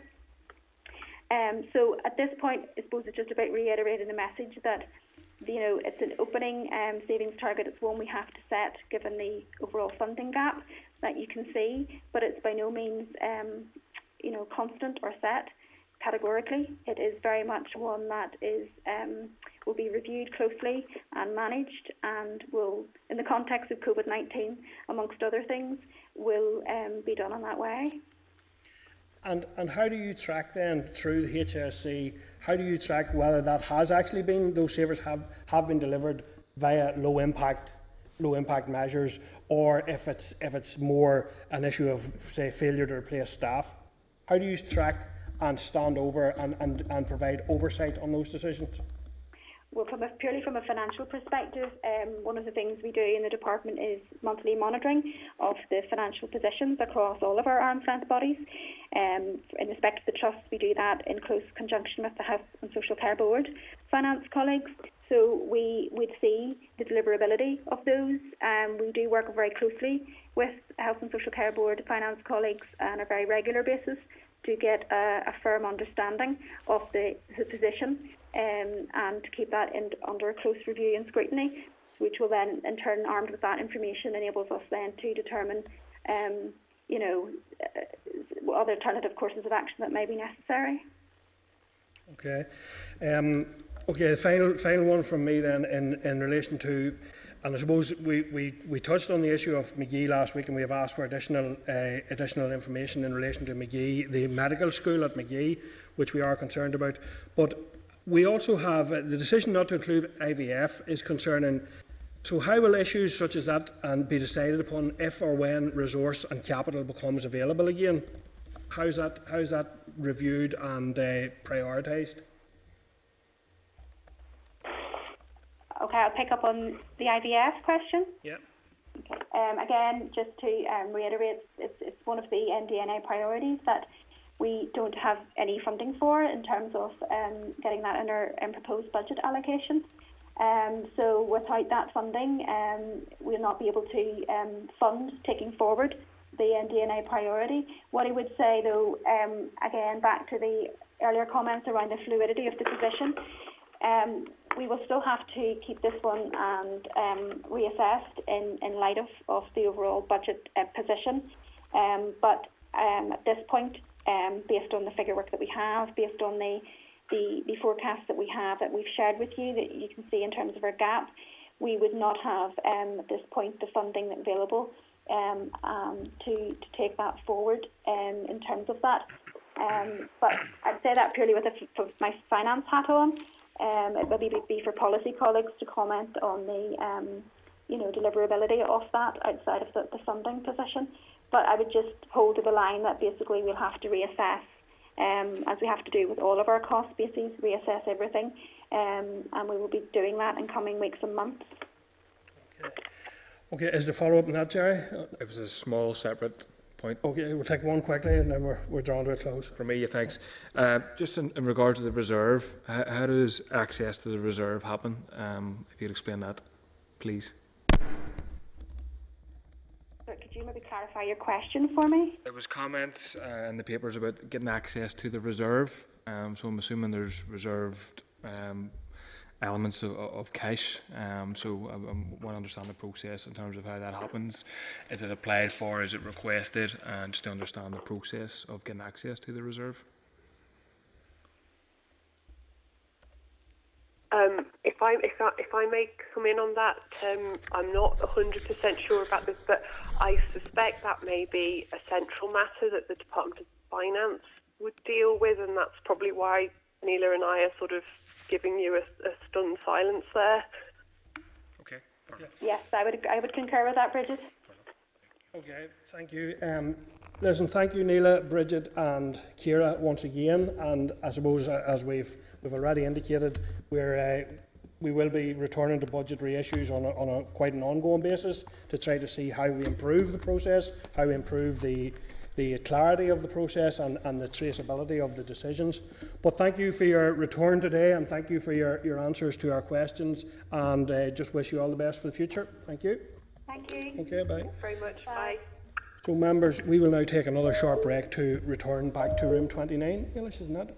And we'll resume our meeting in room 29 in about 5 minutes again. Thank you. Musical. Is the Northern Ireland Assembly Senate Chamber programme sound? This is the Northern Ireland Assembly.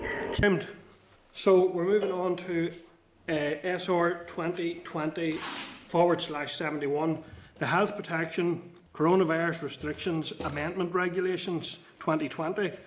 And can I refer members to the papers at tab 7 of your pack? Can I advise members that the Department has made a statutory rule to amend the Health Protection Coronavirus Restrictions Regulations to remove the restrictions on the opening of cemeteries to the public and to clarify the circumstances under which a person may leave home for the purposes of taking exercise. The SR was made under the Emergency Procedure of the Public Health Act 1967 and came into operation on 24th of April. The Department has advised that due to the urgency of the situation addressed by the SR, there was no time to bring an SL1 to the committee. The Examiner of Statutory Rules has not yet reported on this SR, and the SR is subject to the draft affirmative procedure. I can advise members that Mr Nigel McMahon, Chief Environmental Health Officer in the Department of Health, is available to answer questions if required. So, have members any issues they wish to raise in connection with this statutory rule? Yeah, Jerry, go ahead. Just generally, Chair, there was a concern raised to me about cemetery workers in regards to the cemetery sort of policy in relation to that. So I don't know if there's any protection or security towards them in the new arrangements. I don't know if Nigel can answer that, but I just wanted to put that, to flag that question. Nigel, did you hear that? Okay. Yes, Chair, indeed. I'm going to be back on my line. Just to say that the power is permissive, that is to say, allows those responsible for a cemetery area to require them to do so. There's also a requirement for those responsible for cemetery or graveyard to ensure that we meet the social distancing is observed at all times, and that's for the protection of the staff and for the visitors.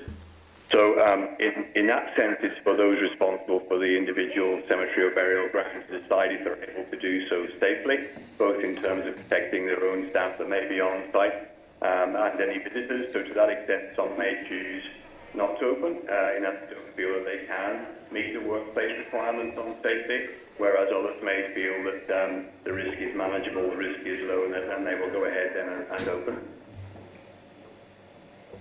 Okay, thank you.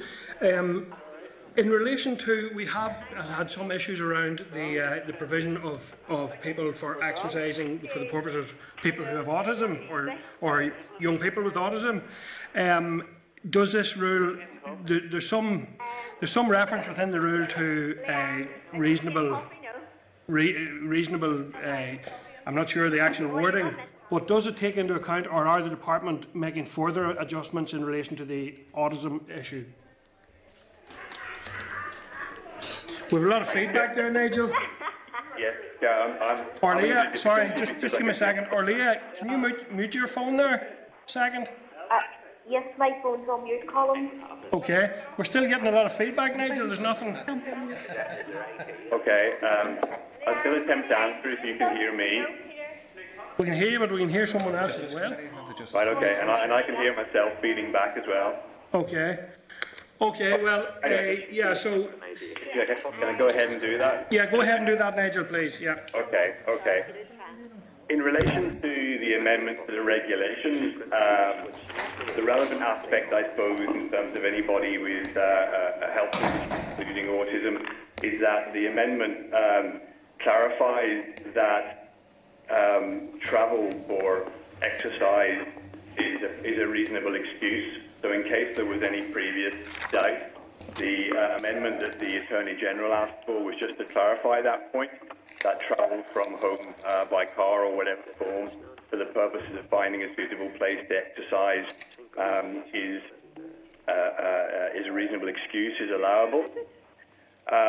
The regulation doesn't say anything specific in terms of people with disability or autism. That is covered in more detail in guidance.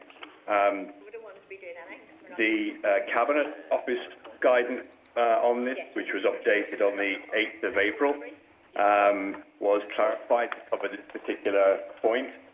And if I can just quote from that, the amended guidance says, excuse me, you can leave your home for medical need if you or a person in your care have a specific health condition that requires you to leave the home to maintain your health, including if that involves travel beyond your local area, then you can do so.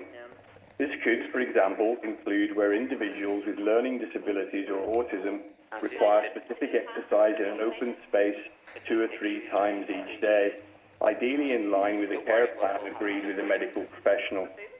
Even in such cases, in order to reduce the spread of infection and protect those exercising, travel outside of the home should be limited as close to your local area as possible, and you should remain at least 2 meters apart from anyone who is not a member of your household or carer at these times. Now, we are aware there's some confusion about the applicability of this guidance, and we would confirm that it is applicable UK-wide. The police are aware of it, and PSNI are using it, and clarified in a media interview that they were applying it in terms of their reasonableness tests. However, there has been an issue raised about the reference in that guidance to having a care plan in place, and we're very aware through representations from some groups that some children and young people with complex needs may not necessarily have a care plan in place. So work has been going on with the Health and Social Care Board and PHA to draft something up that clarifies that point in respect of Northern Ireland, and we will be sharing that with PSNI, and we're hoping to have that signed off imminently.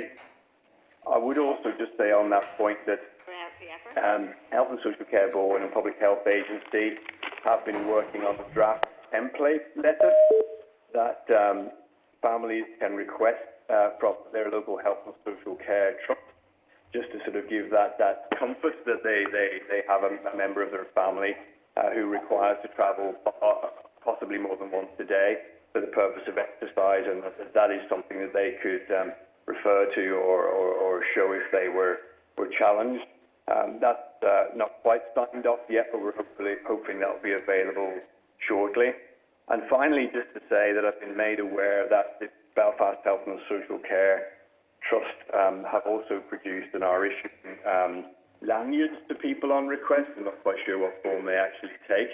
But as far as I'm aware, there are no plans to introduce something similar in the other trust areas at the moment. So that's all I can say on that point, Chair. I hope you were able to hear that okay. It's a bit disconcerting hearing myself feedback, slightly delayed to myself. I hope you could hear that okay. Yes, I think we heard it okay. I think we did hear it. I have a question from Pam Cameron now, Nigel. Yeah, thank you, Nigel, and thank you for what I could hear of that. Maybe if you could send through the wording of that guidance, that would be useful. Obviously, I haven't received a response from the Ministry yet after raising that issue around the autism piece. I suppose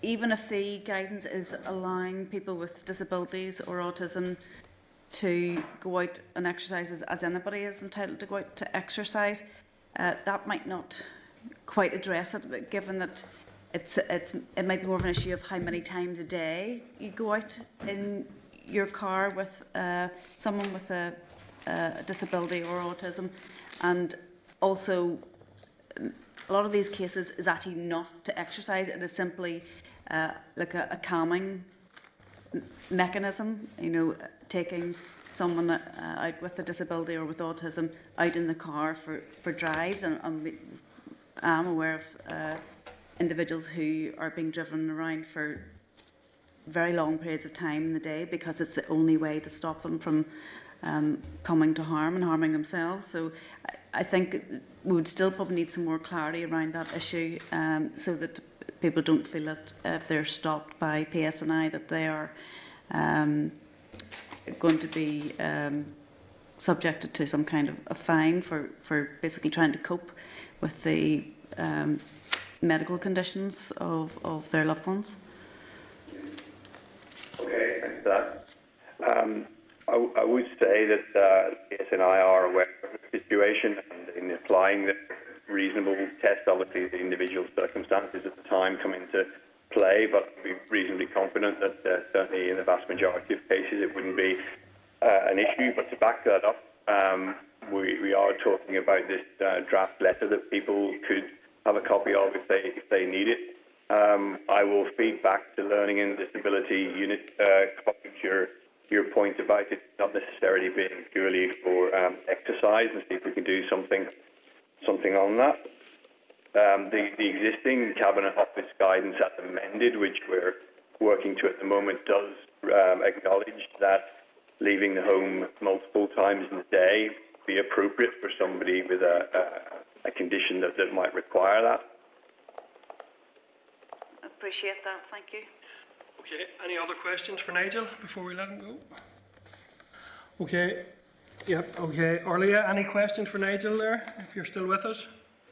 No, thank you, Chair. Okay. Okay, thank you, Nigel, for those answers. Thank you for that. We can let you go. Thank you, Chair. All right, thank you. Right. Okay, members, so have members anything they wish to raise before we... I just wanted to come back on that point about the lanyards. My understanding was that they announced them, but they only had 500 in stock in the Belfast Trust. So apparently there were major issues then with a lot of people and a lot of social workers, for example, frantically trying to find them. So I think it's to be welcomed, but I would say they need to really ramp that up to make sure that they actually get the numbers that are required, and likewise across different trust areas. Okay, Alan. Yeah, I'm just wondering about the effect of an autistic child in a car being stopped by the police. And the police applying the reasonable test and saying carry on with your journey. But I'm just wondering, does that have or can that have a detrimental effect on the autistic child in the car? You know, the fact that the police have stopped them and are looking in and talking through the window. And we've talked about the lanyards, and I think it's a good idea, but I'm wondering if there wouldn't be some sort of a system, and we don't know how long this is going to last. I mean, only for 3 or 4 weeks. You wouldn't want to be going down this sort of road. But I'm wondering if windscreen stickers might be more appropriate. A small windscreen certificate or something that would indicate, so that the police are, you know, checking the traffic, they would know that there was a child in that car that was had a disability or suffered from autism. And wouldn't actually then stop them to put them through a form of interrogation about their journey. Okay, Pam? Yeah, I'm sure that's a good idea, worth following up, but just to make a small point that it's not even necessarily autistic children, you know, it's adults, and it's not even just about a coping mechanism, it's about actually keeping those individuals safe and keep them from harming themselves and others. Sometimes there can be quite a bit of violence involved. So I think it's been a very long time for people and families who are dealing with severe disabilities and autism, and I think time is of the essence that they clear this up pretty quickly, because, well, there's nothing to say, even if restrictions are lightened soon, that we won't have to go backwards again into the restrictions and into lockdown. So I think it is a matter that requires some urgency from the department to deal with. Yeah, and in conjunction with the police, maybe around the sensitivities of all of that, and being autism aware, I suppose, just essentially. I don't know if it impacts the SR directly, and I don't know if I think it's something maybe members should raise maybe themselves through their own channels, around, because there could be unforeseen consequences to some of those. While they're useful steps, I think we should members should pursue that maybe themselves. So. Are we happy to go back to the actual SR itself? Any other issues? So, can I ask members then to formally agree that the Committee for Health has considered SR 2020/71 and, subject to the Examiner of Statutory Rules reports, recommends that it be affirmed by the Assembly? Members content? Agreed. Agreed? Agreed, Orlia? Yeah. Agreed. Okay. Thank you, members. Moving on then to correspondence, can I refer members to correspondence at tab 8 of your pack, and also the correspondence memo at tab 8.1. Are members content with the actions as noted in the correspondence memo? So I'm not sure. Well, there are 2 items, just go into some more detail. There are 2 items of correspondence and table papers. Item 8.19 is a reply from the Pharmaceutical Society regarding our query about rapid registration of pharmacists in the North if they are already registered with the General Pharmaceutical Council in Britain or the Pharmaceutical Society of Ireland. I am pleased to say that emergency arrangements have now been put in place to facilitate this during this pandemic. Are members content to forward this to the individual who wrote to the committee on this matter? Yep, members content. Item 8.20 is a copy of a letter from the Minister of Health to the Education Committee advising of childcare arrangements for key workers during the pandemic. Are members content to note that item? Yeah. Emailed separately to members yesterday was the legal advice we requested on the Assembly's options in terms of legislating in the field of abortion, further to the regulations brought in via Westminster. Are members content to note, pending a further future scrutiny session on this matter? Content. Content. Forward work programme then, item 9, and I refer members to the draft forward work programme at tab 9.1 of the pack. There is an issue, I think, kind of bouncing around all of the work we're doing at the minute in terms of policies and lessons learned and kind of, I suppose, competing views on how you deal with the pandemic. But I know there are significant organisations out there who are taking an interest in this and are looking at it and who can provide expertise. And I think it would be useful for us to hear from some of those experts if we could set up a panel discussion with them. In terms of timing, I think time is in some senses of the essence. I think there's a sense of that we're in a space now where we can pick up on the lessons that have been learned. We could, quicker than any of us realise, move into a second surge. So what I have been thinking, and it's only sort of over the past wee while, even this morning I was thinking over again, could we arrange an additional session maybe next Thursday afternoon to facilitate that, so we're not cutting into time, we're not knocking some of the other very important briefings which are coming up down the line? Would it be possible for us to do that, Eilish, to facilitate an additional meeting or an extended meeting? I can explore that. I think the only issue potentially is that Thursday afternoons, if the COVID-19 ad hoc committee meets, there can be issues about simultaneous broadcasting of more than one event, and indeed members may wish to attend the other one. The other issue is obviously the timeline in getting experts to be available. A week wouldn't be very much notice. You wouldn't be necessarily getting confirmed attendance quite that quickly, but possibly the week after might be more realistic. Yeah, Jerry. Just generally, sure. I mean, I think that the proposal is good and worthwhile. I mean, even some of the questions that I myself asked today, it was kind of, that was a policy matter, and to me it was insufficient answers. Now, I might be not the correct staff members, we're not having to go with that person, but I think, as you said yourself, there's a possibility of a second wave. Germany sort of exited the lockdown. There's now concerns about, was that too quickly? So I think time is of the essence, and as quickly as possible, I think extra sessions in regards to hearing from experts and hearing what measures were and weren't taken would be very, very useful. Any other views? Well, I suppose 2 weeks. In terms of setting it up, if 2 weeks means we get a richer panel, can we look at doing it then the week of the 14th? Is that correct? We can certainly look into that. Yeah. Members content that we go with that, and because I know we have the Minister and the Chief Medical Officer next week, so I don't want to cut it. I want to ensure that we get time for a realistic session with those. Okay, well, so we're agreed that we'll look at a session from. Chair, is there not I not read this week some guidance coming through about committee meetings being switched to Wednesdays, plus the availability of rooms or something? They were trying to condense everything into. That had been a proposal, Alan, and they had decided to protect the Health Committee in terms of the volume of work we're doing. They said they would leave us on a Thursday, so we still have that. Yeah, that's fine. We still have that slot. Fine. Okay, so we'll schedule that then for we'll explore that for the 14th. Okay, moving on then to any other business. Colin, you have. Just quickly, I was following on actually from something that Paul had said. I think maybe as we're moving into this new dispensation of getting reports and updates by phone, and sometimes people would have come in and even had slides or other bits and pieces or handouts or something.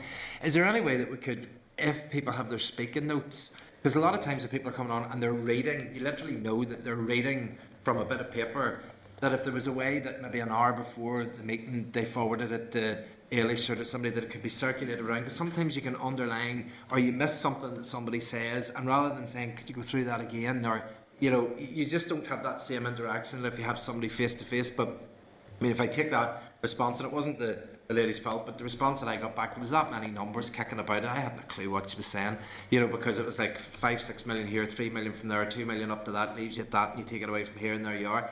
If you had something in front of you that you actually had it written down, and I'd say there's very few people that will present to a committee that don't have a typed speaking note, and it's not about giving it to us a week before, just if we had it even 10 minutes before on the screen so that we could underline as they're actually speaking, it might help us to come back. But especially for things like budgets, it's really important if that's possible. Yeah, okay, Pat.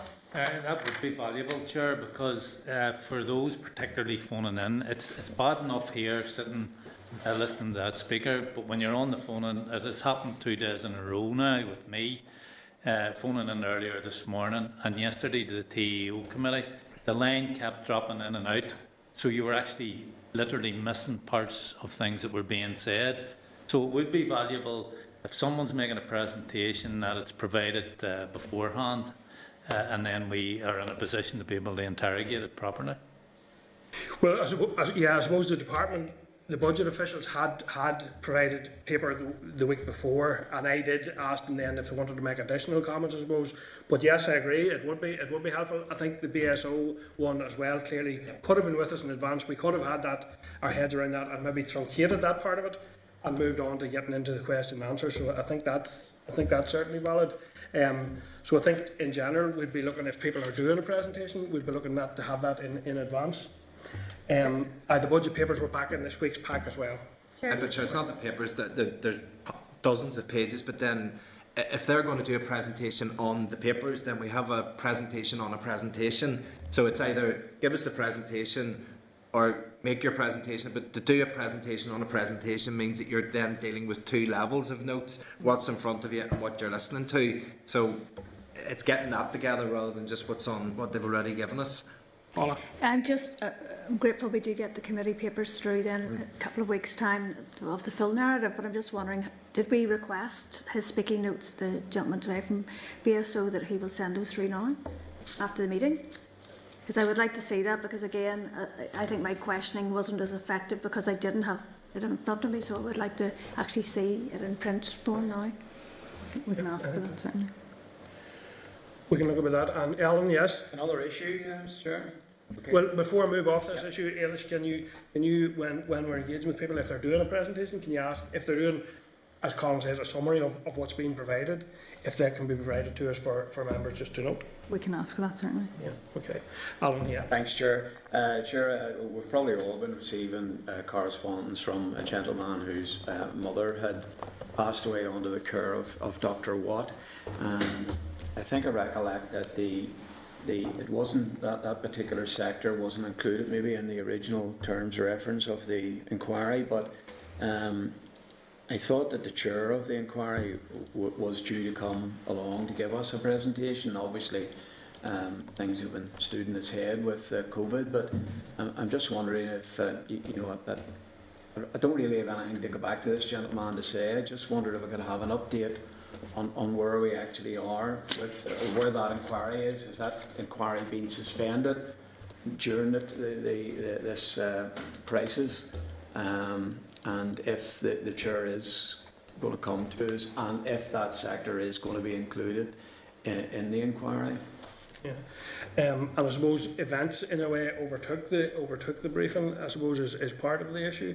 Ailish, is there something that... Well, just to say that obviously further to the guidance and agreed by this committee, it was guidance issued by the Chair's Liaison Group asking all committees to focus on COVID-19 only, and in light of that, as agreed by this committee, we cancelled all non-COVID related business for the next couple of months. So along with that, that briefing fell at that point. As the inquiry, can you give us any update? Is the inquiry, the work of the inquiry, still ongoing, or is it on hold as well? I'm not in a position to advise at this point about that. Could we find that out? Could we ask them if they give us just a written update on whether or not they are being impacted by COVID and how they're planning to... Because this gentleman, I think, has the impression that everybody's sort of blocking him and not been transparent with him, and I think it is important that we, I feel it's important that I've got to be able to say something to him. We also need to remain cognizant that it's an independent inquiry as well, so we need to be, we need to be ensure that we don't do anything that would challenge that. But maybe a written update in terms of what the impact has been, or if it's okay. We agreed on that. Okay, members, that takes us to date, time, and place of next meeting. So the next meeting will take place at 10 a.m. on Thursday, 7th of May 2020, room to be confirmed. Hopefully we'll be able to have one working a bit smoother with the technology. So thank you all very much, members, and good luck, and please stay safe in the time ahead. Thank you. This is the Northern Ireland Assembly Committee Room 29. This is the Northern Ireland Assembly, Committee Room 29.